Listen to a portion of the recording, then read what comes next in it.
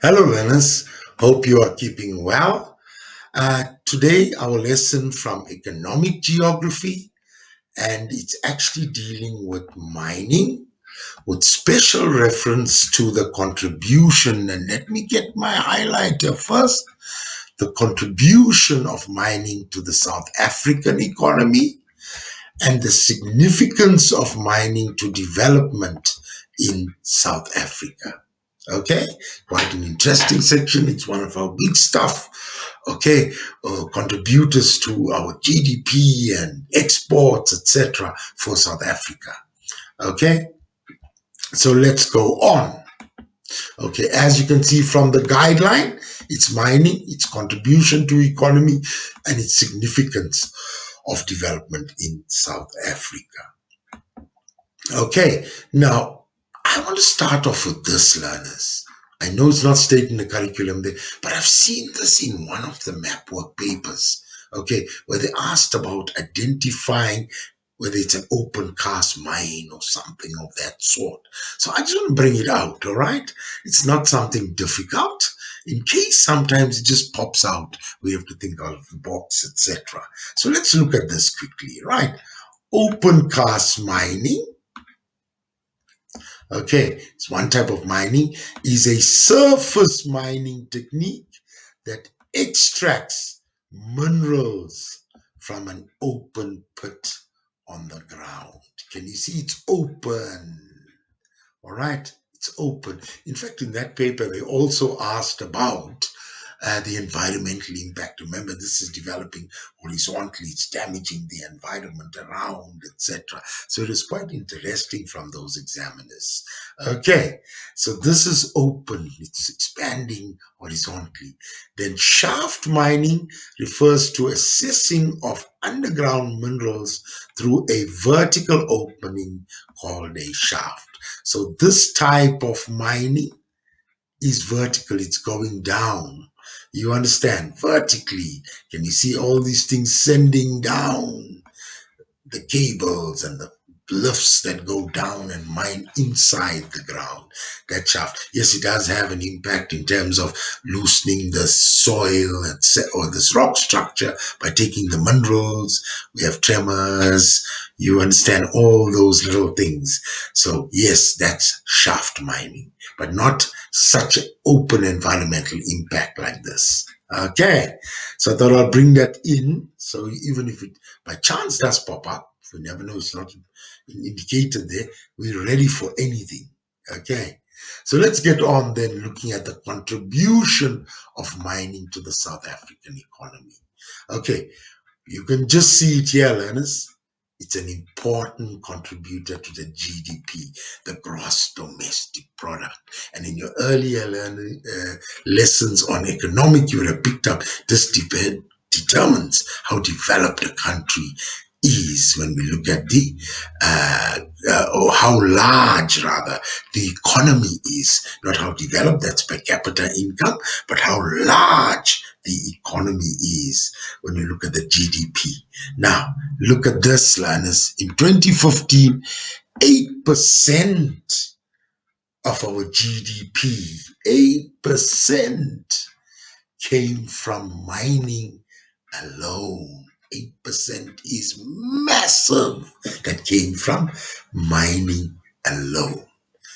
Okay, can you see how important it is in terms of the economics of South Africa or the South African economy? How much money is coming into our economy from mining? Okay, this is quite interesting. Eh? Look at our exports, all right, for this mining sector. Okay, look at the different ones. Gold, quite high. Platinum, all right. Iron ore. Can you see how we export these things? Coal. These are all percentages and all add up to 100%. But can you see even diamonds, manganese, chrome? So we export a lot. Okay, we export a lot. And exports from mining brings a lot of foreign exchange into the country. Imagine our economic development when all this money is coming in. We're converting dollars to rands. Example, you take $1 and the current rate 16 to 17 rand, you're getting 16 to 17 million rand coming in. How much economic development can that bring? All right, and I'm going to show you a figure in 2018. All right, the total mineral sale in the mining sector amounted to 498.7 billion, of which 333.2 billion was from export sales. Massive, all right, money coming in. Okay, so it's a huge contributor to the economy.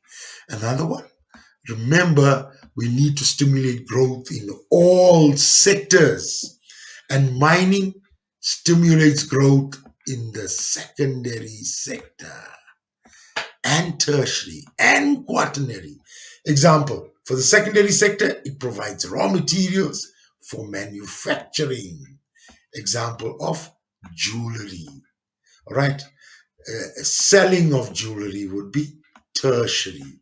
Of course, manufacturing will be secondary.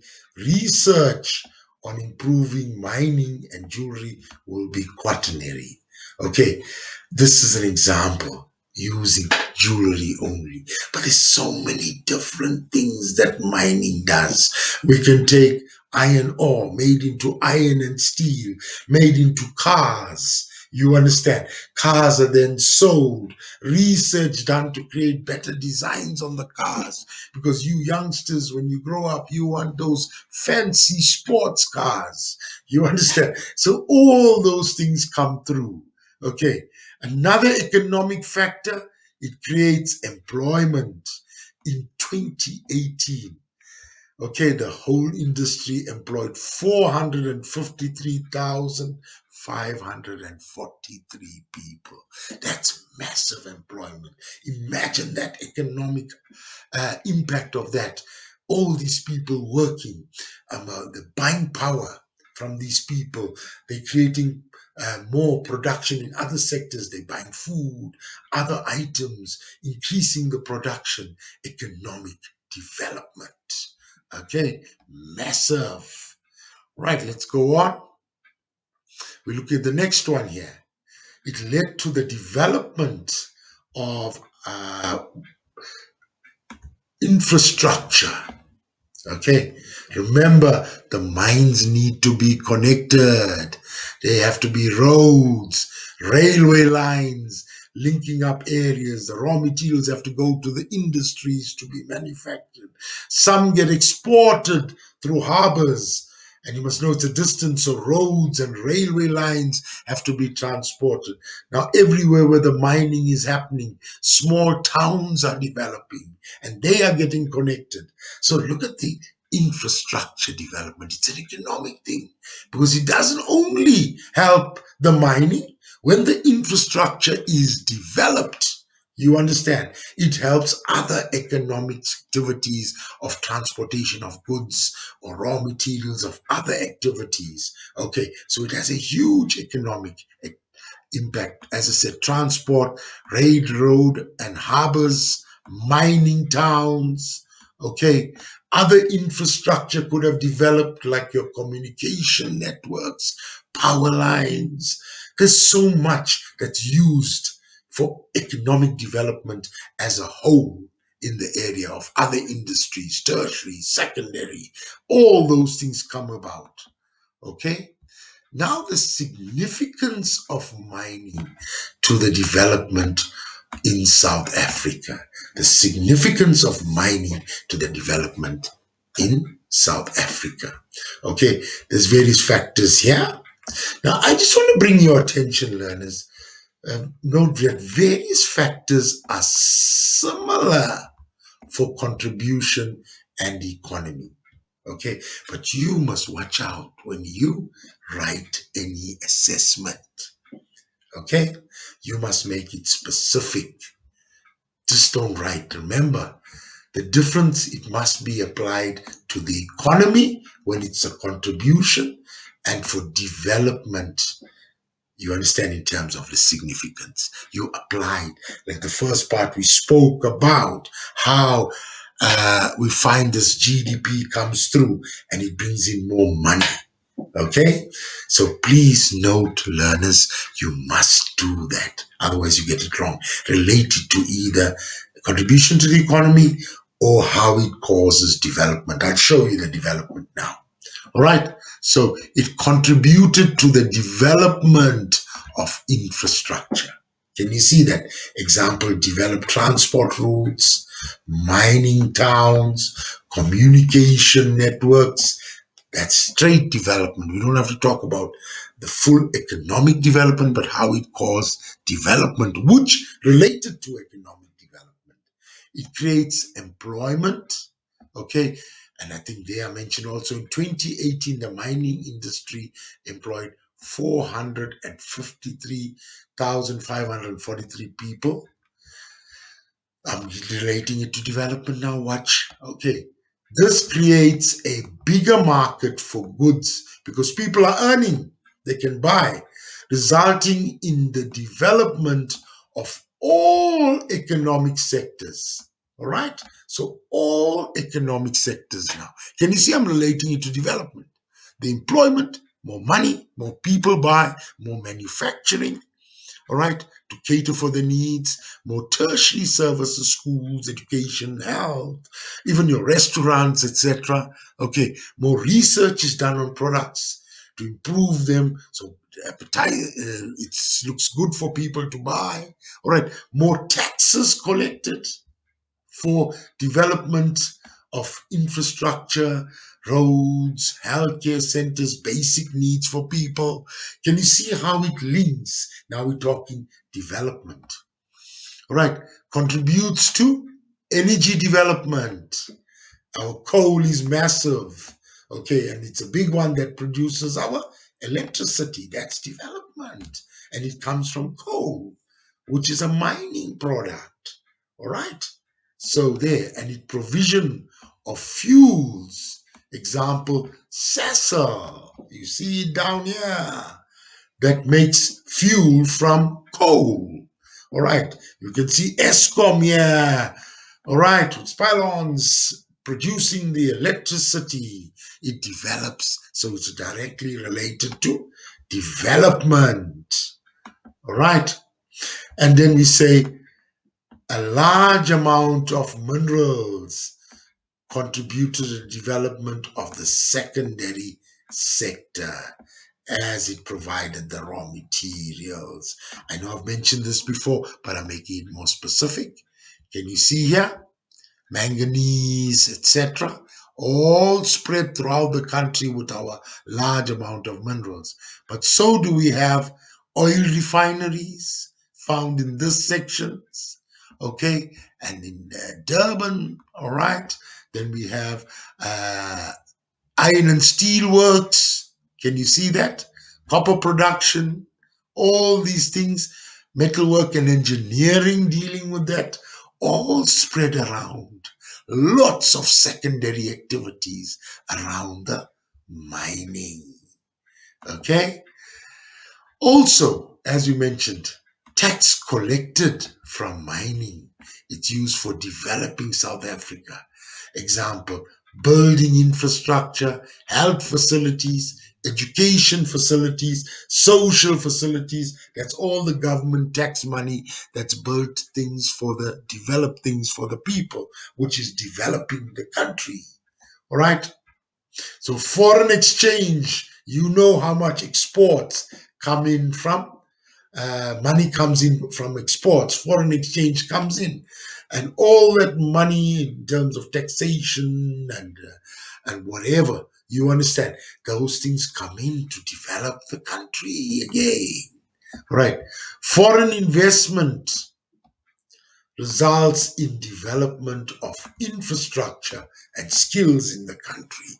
Okay, foreign investors come in, they want to set up mining companies and mines, they develop more mines, they develop infrastructure around the mines. You understand, which helps the development of the country again.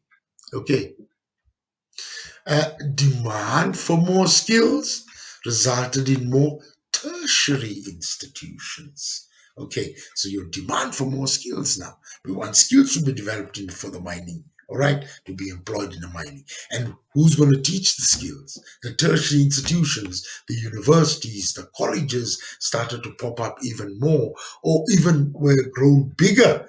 Of the universities or colleges that existed, they had more facilities now to train people in the mining sector. All right, you still find universities want students to do mining, geology, etc. Okay, right. So development of technology, okay, and research facilities also developed.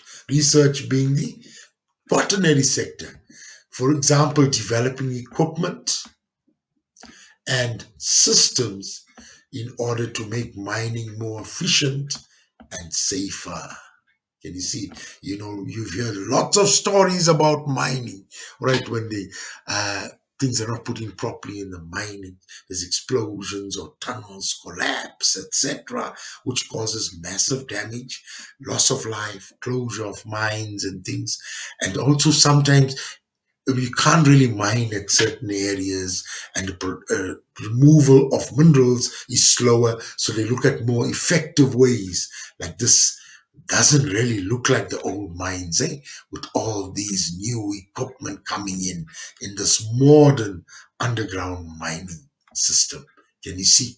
All generating, and the guy or the miner is just pressing buttons, and it's doing things and extracting, etc. So that's making production faster. All right, we're extracting the material faster, or the minerals faster, in a more effective way and in a safer way. All right, so that's development also. So development is massive in terms of our our South Africa through mining. All right, so mining plays a huge impact. In future lessons, we will look at different mining products like gold, etc., and how it actually develops the economy itself. All right, learners, I hope you enjoyed the lesson. All the best. Goodbye.